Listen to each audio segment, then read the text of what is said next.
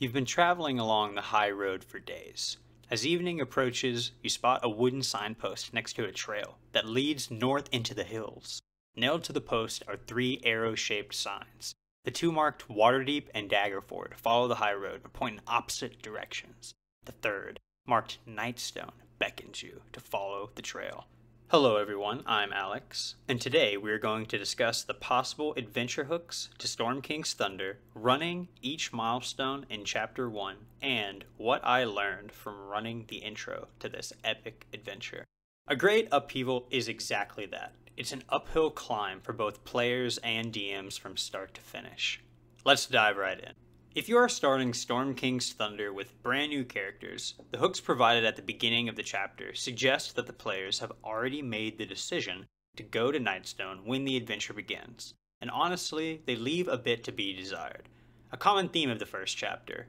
I suggest creating your own hook. What I did is I had the characters be from Daggerford, and some of them were even members of the City Watch. Lady Morin Daggerford contacts the individuals and forms them into a team with the purpose of investigating Nightstone. She's heard reports of disturbances by elves, orcs, goblins, and even giants. She declares it must be nonsense and must know the truth. You could easily do something similar, or use the even larger city of Waterdeep as a starting location and have the hook be anything.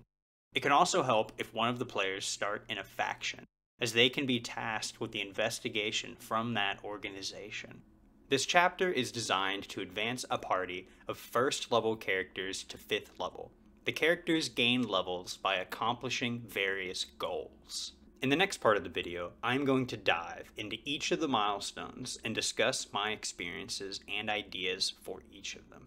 There are a lot of crafty and equally foolish goblins in the village of Nightstone when the players arrive. Review the names and personalities of each goblin before running this encounter. The goblins all have their own goals and interests. Some of them value their lives and the lives of their companions dearly, and they should react accordingly.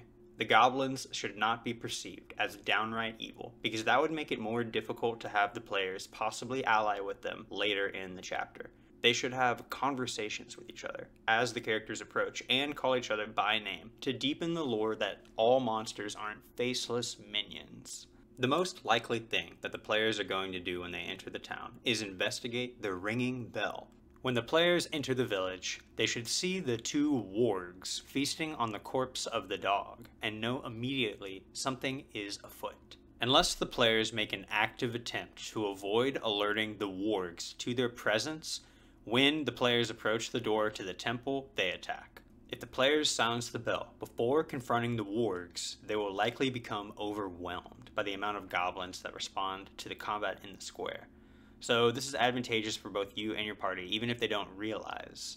At the very least, have your party make stealth checks against the wargs' passive perception to see if they slip past them unnoticed, with advantage if the bell is still ringing.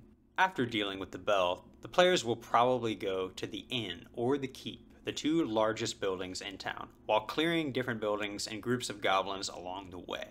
In the inn, the players should run into Kella Darkhope, which is great because you can finally tell the players what is going on. Kella may be allied with the Zhentarim, but she knows quite a bit of information that the players need. Be sure that she doesn't come off as too suspicious. If a player chooses to question the validity of her story, then roll the check to find out the truth.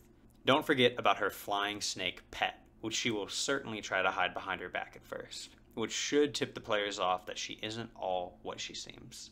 When the players finally decide to head to the keep, they will learn the fate of Lady Velrosa Nandar, the ruler of this humble village, and meet their first real allies, the 4 guards inside. The guards should be arguing loudly over who is at fault for the death of the lady, and have no knowledge of the goblin invasion.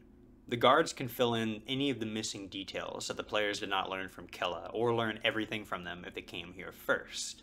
Once the players get on good terms with the guards, they should assist them with defeating the remaining goblins. Add some planks to the inside of the castle. The guards lay across the broken gap of the bridge, with the players' help, of course. I recommend foregoing the book's advice and having the players long rest after ridding the village of goblins. The setting sun can be enough to encourage your players to do so. If the players are smart enough to close the drawbridge in the evening, they are rewarded in the morning with the Zhentarum at the gate. Otherwise, the Zhents have already made their way into the village when the players have awakened. Depending on if Kella was discovered, she may be with the players or still hiding in the inn, and act accordingly. She may have also decided to slip away during the night. If she rolls stealth higher than anyone's passive perception, she slips away unnoticed, possibly lowering the drawbridge anyway. The guards should also be present if they are still alive, and provide support if needed. Continue with the Zhent encounter as written, until conflict arises. If it appears combat is going to erupt, or if the Zhents have been dismissed and are about to leave, have the Orc party show up and force the two groups to work together. Don't forget about the Orcs' extra movement as they attempt to get into the village. If the drawbridge is raised in time, have the Orcs split into two groups, one led by the chief and the other by the shaman, until one finds the hole which they can climb into the village with. Have regular Orcs threaten ranged characters by throwing their javelins into the towers. The towers should provide at least half cover, although the book does not mention anything of the sort. As soon as the Orcs break into the village, drawbridge or not, have the Elves immediately swoop in and cause them to flee a couple rounds later.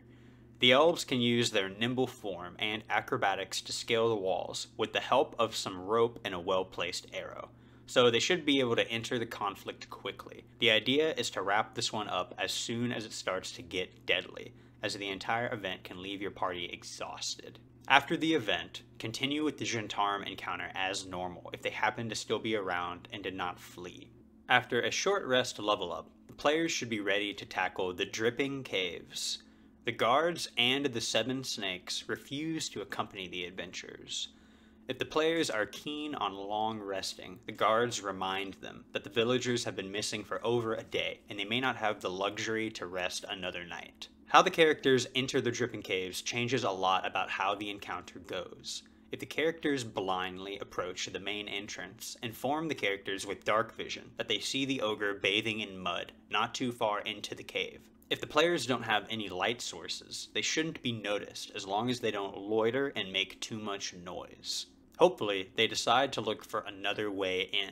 Perhaps even suggest this idea, as new players may not realize that it is an option. If the players loop around to Area 3A, they will likely have a deadly encounter with the Black Pudding, which they will hopefully either ignore or flee from. Try to overplay the intensity of the monster, as to clue the players in that it might be best avoided.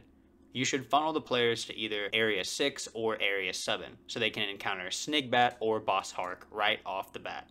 If the players are clever enough to check the top of the hill, they are rewarded with Snigbat as an ally, and once Boss Hark is defeated, the remaining goblins will assist the players in defeating the ogres. If they enter from Area 6, they will have to deal with Boss Hark's demands, or face the goblins in full force. Either way, the encounter should be intense, and the Battle of the Dripping Caves is the climax of the chapter, and a chance for your party to taste true victory for the first time. For the cave in Area 5, I put a Basilisk's Lair.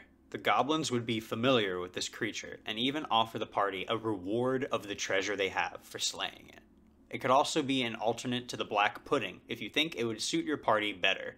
The basilisk should have a few crumpled up petrified goblins outside of its lair, which is full of columns and piles of rocks for it to hide behind. It attempts to surprise the party and catches many adventurers in its gaze before attacking. It has a small hoard containing 1 or 2 magic items from table A or B, along with no more than 150 GP worth of treasure. If the players long rest to level 4 and then double back to the cave before completing chapter 1 to face the horror, or return later in chapter 3 at level 6 or 7, adjust the encounter accordingly, with 2 basilisks, or even a hydra lair.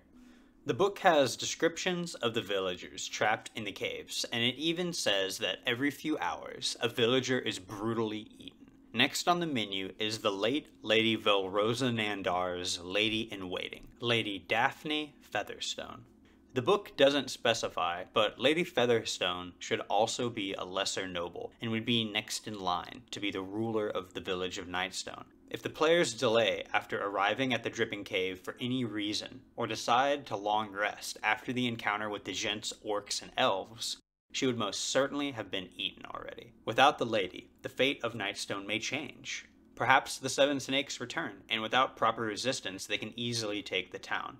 However, if the lady survives, she could contact the nearby town of Daggerford, or the city of Waterdeep, which are both members of the Lord's Alliance, and would send a team to reinforce the village and spread their influence. But the consequences could be anything. Maybe the Cloud Giants return. But before any of these consequences happen, the players are set on a quest by one of the surviving villagers. Most likely Morak Urgrey.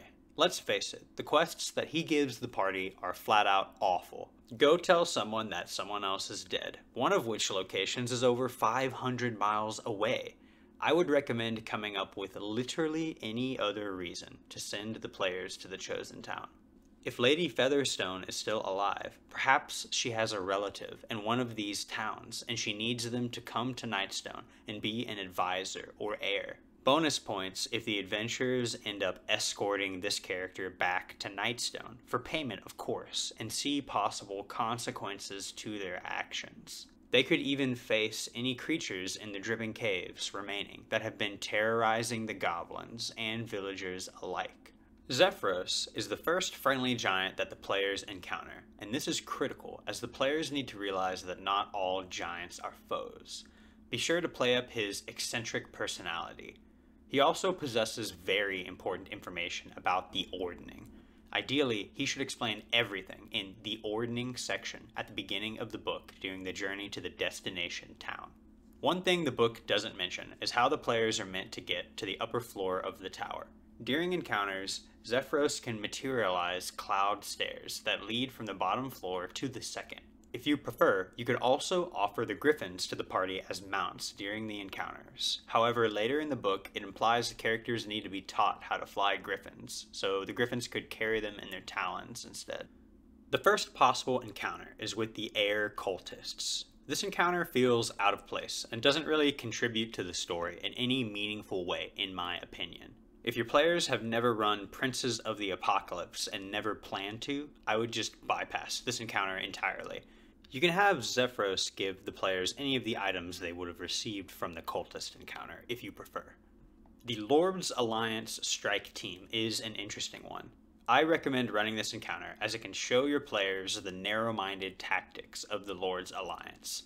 After the dwarves get dropped off at the base of the tower by the dragon, they should huddle up and the leader should give a short speech to remind the troops why they are there and the mission, giving the players an opportunity to eavesdrop. Ideally, the players should convince the Lord's Alliance team to back down. If Zephyros is not knocked out by the breath attack, he can easily use mass suggestion to get everyone to leave, as the book states as well. Finally, I highly recommend having Imrith make a surprise appearance towards the end of the journey. Zephyros's continued scrying and contacting planar entities for information has alerted Imrith of his wandering eyes. She must hinder him without causing too much attention before he uncovers the truth. I would add Control Weather to her spell list and have her create a massive thunderstorm around the tower, which causes Zephyros to become blind to anything in the storm. Zephyros claims he has everything under control as the tower begins to shake and the storm grows outside. Suddenly, Imrith lands on the cloud, causing the entire tower to become off balance. Have everyone inside make a dex save DC 15 or fall prone and roll initiative. She then claws her way up the side of the tower, stoking fear into the hearts of the party. As she climbs, she casts Stone Shape on the side of the tower to create 2 or 3 gargoyles for the party to fight. If anyone attempts to leave the tower, the storm causes the area to become heavily obscured. If the players press on to find out what is scaling the tower, have Imrith use her legendary actions to swat them with her tail and propel them back inside. When she gets to the top, she casts Stone Shape again to create a hole in the tower when she finally reveals herself. She reels her head back and lightning breaths the navigation orb, dooming the tower. Then she flees, leaving behind any gargoyles that fight until destroyed.